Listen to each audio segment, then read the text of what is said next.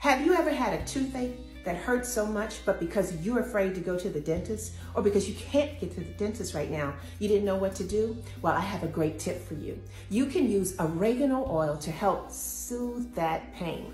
Oregano oil has medicinal properties, and actually in ancient times, the Greek and Romans used it for all medicinal purposes. Oregano oil has antibacterial, anti-inflammatory, and anti-fungal properties. Oregano oil also has one of the highest level of antioxidants, so it's great for your overall health.